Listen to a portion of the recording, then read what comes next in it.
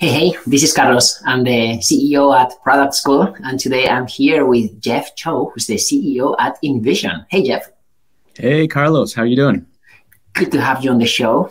Again, it was fun to have you on stage at ProductCon New York a few months ago, and want to continue the conversation because InVision is one of those iconic products that have been around for a very long time, very much loved by product people. So excited to learn more about your own trajectory. So let's start from the very beginning. I see that you are the CEO, but you kind of grew into that, right? So what is your story? How did you grow from your first PM job all the way up to CEO? Yeah, first of all, thanks for having me. And it was a blast at ProductCon. A ton of fun just seeing all the amazing product leaders coming into one place. Yeah, my personal journey is, I don't know if it's original, but it's definitely had its twists and turns. I started my career very entrepreneurial. So right during the dot-com bust, actually, right, 2000, after graduating school. I started a company and basically I went on to being a little bit of a serial entrepreneur. So I co-founded and exited several startups, one in the marketing automation space, another one in mobile advertising, and then another one in consumer space. So real diversity of interest. And I really kind of honed my product sensibilities and skills by attacking many different problems to solve there. And then I worked at a lot of scaled companies, right? And so I led product for Google Play Newsstand at Google. And then that is now known as Google News. And then I also led product and product design at TripAdvisor, their core business unit. So a lot of great experience now from 0 to 1 startups to kind of really at scale opportunities. And around 3 years ago, I joined InVision. And I served as the chief product officer and worked closely with our founder and CEO, Clark Wahlberg. And then 6 months ago, I agreed to take over the helm as CEO. Well, this is very refreshing and validating for a lot of other product people out there. Recently, we saw how the CEO of YouTube was a former chief product officer. You were the chief product officer at InVision. It's really amazing. I call it product CEOs because I've been explaining that a lot of the skills actually can transfer and you can treat your company as a product in a good way. So I want to ask you, since you are also now a CEO, there's been a lot of misconceptions around, is this product manager the CEO of the product? So in your own experience, what are some of those pieces that stay true? And what are some of the pieces that now you realize as a CEO, not just at InVision, but in your previous entrepreneurial journeys that are actually quite different from being a PM? Yeah, absolutely. I mean, I always kind of pause when people say product manager is the CEO, because it sort of you definitely want to approach things more holistically. But then if you squint, it's kind of true, right? Like product managers and the great product leaders solve problems, right? And they look to deliver business impact. And the way they have to do it is to take many different cross-functional teams, pull them together to create magic, right? And I think that's all about setting pace, solving problems, and being like probably the best communicator of those business imperatives, such that they get everyone aligned and everyone participating in solving those problems. And so what I've seen through my career is the product as CEO definitely is true. Generally speaking, it's for companies where the product is the business, more or less, right? If you're at one that has more kind of supply chain, other things that are more holistic, then maybe not. But ultimately, as a product manager grows into product leadership, they take bigger and bigger responsibilities, but their muscle that they're creating is the same, right? Better communication, better problem solving, pulling in disparate leaders, setting pace. And that's ultimately, I've seen a lot of product leaders turn into GMs of business units and then ultimately turn into CEOs as well. So it is not an atypical kind of track. One thing I noticed since we started our company 9 years ago is that product management is not a secret anymore. We went from people asking, what is a product manager? How do I become one? To, okay, it's very clear that product is important, that there's a product team in many companies, a chief product officer. And now there's this need for more clarity in terms of what is that career ladder? What is the actual role of product? Is this like a nice to have, or is it a must have? And one thing I noticed, as we've navigated multiple crises, right? Like you mentioned, the pandemic, there's been a potential recession. Is what would be a good way for product people to actually show value beyond just being the advocate of the user? Many of the people who are working in product today, they've never lived through a recession. They've only been in companies that are in hyper growth mode, and now they are forced to making other types of decisions. So what's your take on that? Yeah, no, I mean, I think that's a really great point, right? We are in one of those amazing moments in time where we can kind of let go of the previous generation traits of like, join the rocket ship. This is amazing. Oh, can't wait. This, boom. And really, the value of a product manager is delivering business impact with all of the facts, right? And the facts today are that everyone needs to kind of figure out, how do you kind of communicate that, the value, the imperative, the business impact. Potentially you have to go to switch really quickly from growth at all costs to path to profitability. These are all things that, while it is a business imperative, every product leader, if they can infuse that why and what of the business to their team and have them solve those problems, they are directly aligned to driving that impact, right? So for an example, at InVision, we have a product called Freehand, right? And it is a great visual collaboration platform that we are driving towards getting everyone to work a little bit better together. And there's an amazing user value, right? We have hundreds of thousands of users who are telling us how great they love it, and they're really excited about the next, features that we're unlocking. But one thing that we've been really pushing on is not just customer value, isn't just user delight and user value, but what is the business value, right? And one area that we're working through is talking about the buyer value, right? And how do you understand ROI? If we're really unlocking cross-functional behavior, how do you actually articulate that and then manifest that within a feature set that can deliver the same impact for the user, but also really solve the actual problem for a business? So, we're talking to a lot of IT buyers, and IT buyers, as we know today, are really constrained on their budget, and they're trying to figure out how to manage their SaaS spend, right? And so now you're actually switching to trying to articulate the same value, but to a different audience. So a lot of different switches for leaders, especially in product management.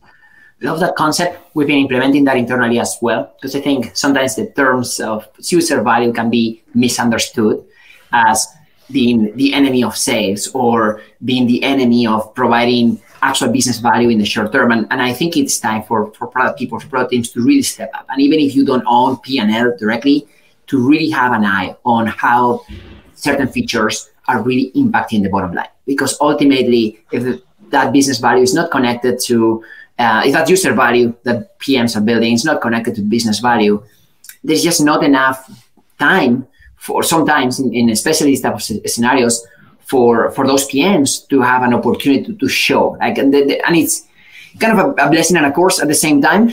But I think it's an opportunity for a lot of product teams to show that this is just not a nice to have. It's not just for high-tech companies that really care about customers. It's really for everybody. And a product needs to be really driving business value, not just user value. 100%. And in fact, the reason I'm so excited about this kind of age that we're living in right now, and kind of that level of rigor and discipline, is product leaders are going to grow so fast now.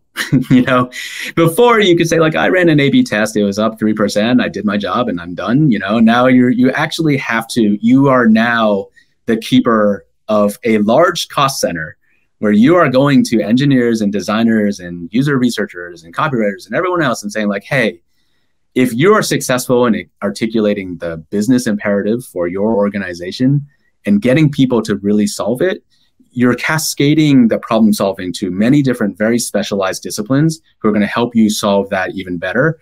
And the best product leaders that I've ever worked with are the ones who can translate that really quickly. And when they do, magic happens, right? Before it was like magic is like, oh, that was a really delightful UX, change. But now it's like, okay, it's not just magic, but you can actually tie it directly to a P&L, right? And that is a huge opportunity for every single product leader out there. So for you, Jeff, I know InVision has been around for a long time, even before there was a dedicated category for product technology. I remember I am a user still, like way back when, even before I started the company, I was using InVision. And I remember it being just a product, mostly focused on designers. Now, as you mentioned, it's a platform, it's a portfolio of products, and there's clear use cases for product teams. So I want to learn more about that evolution. Like, how did you go from one product to a portfolio of products, including different type of customers? Yeah, 100%. I think you mentioned product school has been around for 9 years, and I think we've beat you by a year or two. So that's the great opportunity. But yeah, InVision has been around for over a decade. What has stayed true for us is our mission, right? And our mission has always been to help teams do their best work together, right? And so, you're right. It started with design. And design practices. But the value that we were providing is, how do you bring and get a designer to have a seat at the table and work collaboratively with product, engineering, stakeholders to kind of do the best work possible to have design and digital transformation really be the imperative. And so, we've taken that mission and really pushed it forward. And through the pandemic, we realized that a lot of teams were starting to use us, specifically freehand, beyond just kind of the EP&D groups, right? And so we took that signal and ran with it, and now we are really pushing beyond that to full organizations. And with freehand, we're helping thousands of our enterprise customers empower their teams to brainstorm, ideate, and act, really cross-functional work, right? And so, when we think about product suites and product portfolios, it's really all about staying true to your mission and thinking about the most outsized impact you can have on that mission. And I will say our core mission is cross-functional work, right? And if you think about it, the entire history of technology has been solving functional work, right? To design, to code, to sell. And there's a lot of collaboration layers that have gone on top of that, where people can review and comment. But if you take 2 steps to the left of that process is the messy work, right? That's where, and again, this is where product managers really kind of live and breathe, is okay, well, what is it that we're going to design? What is it that we're going to code? What is it that we're going to sell? And that usually is a bunch of people sitting together to brainstorm and ideate and solve that. And so we don't think that that's actually been cracked. And we think that is the most transformative opportunity for workplace productivity, is getting people to do that. And the reason it hasn't been cracked is it includes psychology, right? It's actually how do you get an introverted engineer to understand the problem to solve, but also participate in the generative moments of ideation, right? As opposed to just sitting there quietly. These are the real key kind of things that we're looking out to solve. And it's just so hard, because I've seen a similar movie with other companies. They crack the code for a very specific need in a function. In this case, could be design, right? I remember I was using the interactive typing product. That was awesome, right? I was able to upload images, create some animations, and quickly test my MVPs with different users. We've seen other companies that try to solve for engineers first or marketers first, and then eventually they want to become a platform that is more of a painkiller for the entire organization or for more functions within the organization. So you guys took multiple steps to grow beyond design and now beyond product. But here's the but. When you started with your first product, pretty much found product market fit. You were the leader in that space, and that helped tremendously. When you make another move in a space where there are other players, how do you think about balancing your resources and also your own strategy? Because yes, freehand has a lot of potential, yet is probably harder to adopt for other companies that already have a similar solution. Yeah, I think this is one of those areas where for leaders out there, the real opportunity here is that everyone disrupts everything all the time, right? I will be the first to admit that Figma did a great job disrupting InVision around the design space. And, and we were both beneficial, our designers use Figma, but also, an opportunity where we can look beyond just design and see how we can play, right? One thing that we've realized is that when we talk to our users, including design users, what they really value us about is having that democratized space where they can get all of their work, both cogently given feedback, but also taking one step away on those messy moments to kind of expand. So we listened to our customers, right? And we said, okay, what we want to do is make sure that we are expanding this. So, designers around the world are using us to not just prototype and get feedback on their hi-fi designs, but are doing what all the other design disciplines have, right? It's about the user feedback loops. It's about the journey maps. It's about, working through the requirements and getting those user experiences down pat. What we're realizing is the white space, and this is about all of product leadership navigating this, is, unless you're innovating and challenging, it's really hard to kind of succeed, right? And so, with freehand, what we've realized is, there's an opportunity because most of our competitors have started out as being departmental tools. So highly complex, they've gotten the facilitators, or you've got others, you've got toolbars all on every single axis of the experience. But what does cross-functional leadership participation need? You need the most inclusive experience where anybody, even the most normal knowledge worker out there, can look at it in a split second, pick it up, and not feel scared, right?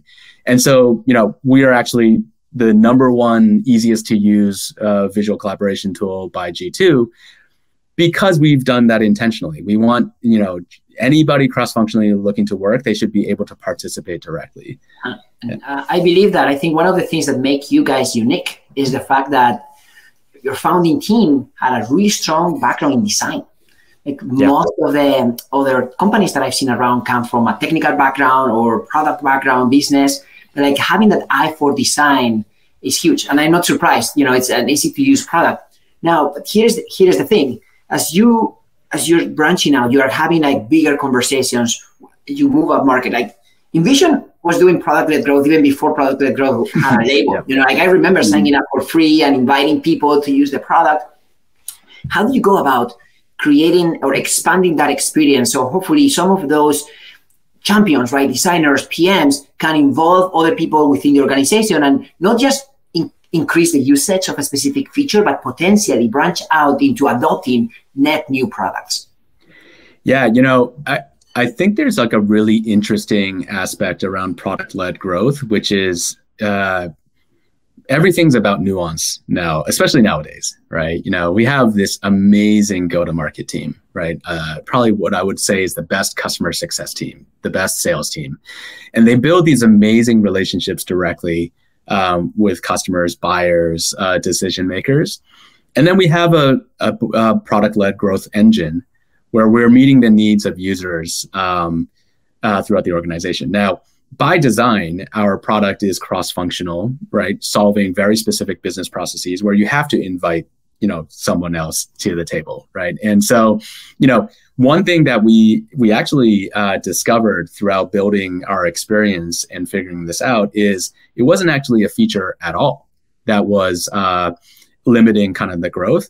It was a business model, right? And the business model that we discovered is that SaaS-based business model is a per seat pricing model, right? And the #1 limiting friction for user adoption was considering should we invite that person because then we might have to pay for that seat, and that's completely in conflict with cross-functional collaboration, right? What we say internally is there are no toll booths to a conference room, right? So why should there be one on your visual collaboration tool? So, we went from that discovery, which is a product-led discovery, right? To then say okay, let's elevate that to a business imperative, which is how do we actually be inclusively priced so that no one thinks about cost when inviting things. So we actually introduced a new pricing model where we are now 50% that of Miro and Miro.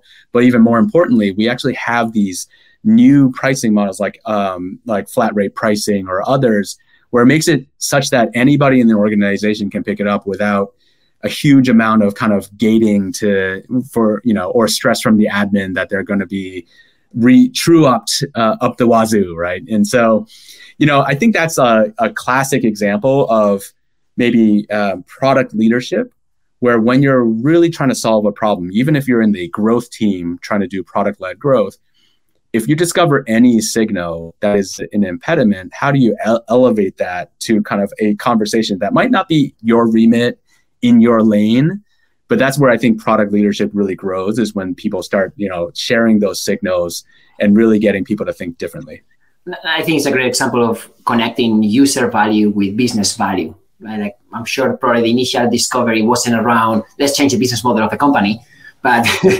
There was some that were telling you there's more here than just, tweaking the price here and there. And that's what I love about product. And I want to jump into the pricing aspect to it here, because I'm seeing a trend in B2B SaaS where it's more about the actual usage, not so much as capping a certain feature. It's like, maybe you can use a feature a little bit just to get value, and then you can decide if you really want to go for the next tier. So in your case, I get that it's obviously a forever free plan and that there is no cap in terms of how many free team members you can bring to the platform. But at what point, or what are your levels to bring, a decision maker into the room and potentially become a painkiller for across different functions? Yeah, we have a tremendous amount of systems to understand where those inflection points are. But fundamentally, our first principle is do not gate the user from a functionality that will get them to the aha moment, right? And we want to make sure that because what we're trying to do is disrupt different types of kind of business processes, and we're not going to figure out which is the one that's predominantly should be gated or not, or others. People have to discover and make it their workflows. So, we really have a very liberal sense that goes all the way through pro. There's a clear line of demarcation for enterprise organizations, right? Highly security conscious. We have been through the paces, right? Every FinServ organization. If you haven't gone through a security review with a FinServ organization, then let me tell you, once you go through, you feel like you can flip a car. You're so like supercharged. But we've been through the paces so that we know that like there are certain tiers of organizations as they scale and grow, they have new requirements. And so we basically try to align at its simplest form. We don't want to confuse people. We don't want to have this a la carte thing saying like, oh, this will be the next gate, this will be the other gate. You keep it simple, keep it transparent. And so we've really kind of focused on those levers and aspects, and then just trusted that as we're going after bigger and bigger organizations and sizes, that's where our team can understand the funnel. Right, like it's no longer the how many people need to hit this feature. Great, this is a PQL. Let's go after it. Right, like it's less that, and now more. We're really seeing like the opportunity size elevate for our enterprise team. And you mentioned before that InVision has been around for over 10 years, probably before product management was cool. One of the other things that you guys did before it was cool was working remotely. I remember you were one of the pioneers in terms of company size that was experimenting with a remote first approach. And this is way before the pandemic. So I want to learn more about your own experience doing that, and like what are some of the changes that you did at your current scale to make sure that this is something that can be sustainable? Yeah, absolutely. A fun fact, I joined InVision during the pandemic, right? And I actually found it very difficult because for those who had job change during the pandemic, when you first got into the pandemic and you had your first taste of working remote, it was easy because you already built the relationships. And then you joined during the pandemic, it was a little bit more difficult. And one thing that I found talking to the team, especially like the OG, teams at InVision, is They're like, no, no, no, no, no. This isn't remote work, right? This is like you're trapped and you can never see each other in person, right? And they would tell me these stories of how InVision really, really figured it out, right? Is intentionally having moments. It was remote first, right? It wasn't remote only, right? And so it was being intentional to have moments to meet up. It was being intentional to have moments of kind of real relationship building. And then all the benefits of working remote, right? With being focus, not having kind of all the like stress, work-life stress of getting home to get your kid to the soccer practice and all these other things actually were a huge positive. And so, you know, what we've learned is over time is one, remote work is fantastic. And I will never change, right? But you have to have intentional moments of meeting each other in person, building those relationships and figuring out where you can where it actually makes sense to do things in person. I just believe the ratios are completely, you know, inverted, where you can get to like an 80-20 split or like even a 90-10 split and still be way more effective than like forced in person.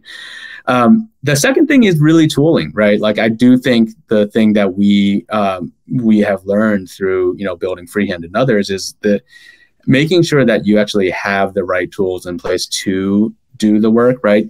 We're completely globally distributed, right? So like asynchronous work is more important than, you know, meetings. Being really mindful of giant meetings where, you know, slowly you see the Brady Bunch grid and then all of a sudden people start going off screen slowly. And then you're like, oh, I just lost the entire room, right? Like these are things that, you know, are frankly in-person issues that are just amplified remote, right? Like, I mean, who hasn't had a giant meeting in person where you lose half the room and everyone starts opening their laptops? It's the same thing, right? And so that just means you're not being an effective leader, right? And so like these are things that we've just learned over time in terms of making it a little bit easier to kind of work better together. And now we have an amazing rhythm, right? Like it's a very fluid, very iterative. People are really kind of black belt in communication. And it's just a great experience. Can you give me an idea of like stats? Like you said, you're globally distributed, like countries or continents being represented in your company.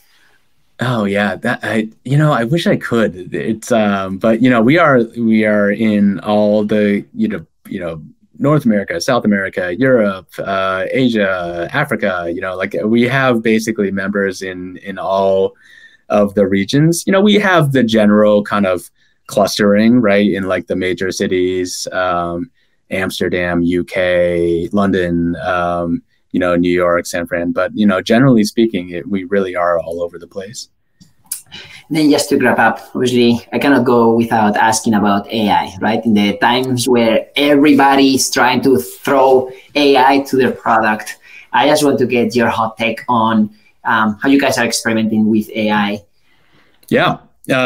So we recently introduced the concept of the intelligent canvas, right? And really this is our foray to say, you know, the future of work has to make sure that what you put on the canvas, in our case, to do work, has to give you more value back than the effort you put in, right? And, you know, today's tools are really a great unlock for having real-time multiplayer experiences, but also a lot of information all in one place.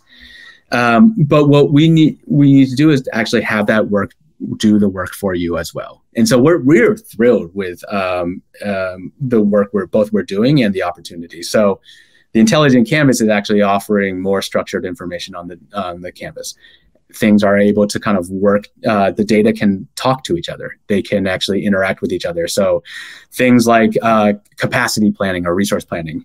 And then what we're going to be introducing is using artificial intelligence to kind of do things even more. You know, so if you think about a lot of the cross-functional work, synthesis, right? Areas that are really pushing the bounds. For product management, I think this is one of those amazing opportunities where, you know, what is the superpower of even like a senior PM or a PM, right? It's really pushing on the aspect of like, you know, is your strength writing the product brief, right? Is it really your ability to write prose, Or should you be spending your effort getting like the top and triaging the top requirements, understanding and consolidating those themes, making sure they're right, but then outputting into a one pager that people could read? And where can actually AI help and simplify those processes, right? Synthesis for user research, all these other things, like all the tools that every product manager that's watching this right now, if you can think of the things that you do repetitively, where you're just rolling your eyes being like, man, I just want to slam my head into the keyboard right now, that's what AI can solve, right? What it cannot solve is your point of view on how do you take those bodies of work where you're hearing from every stakeholder and every functional leader that you're working with, and to boil that down to the thing that you're solving and the business impact it's going to have, right? And so that's you. That's the skill set you need to hone. Everything else, AI is going to make you supercharged. You're going to be a superhero because of it. Totally. I don't think AI is going to replace the product managers by any means. They can turbocharge their impact for sure. Jeff, it's been awesome to have you on the show. Thank you so much for your time. Absolutely. Thanks, Carlos.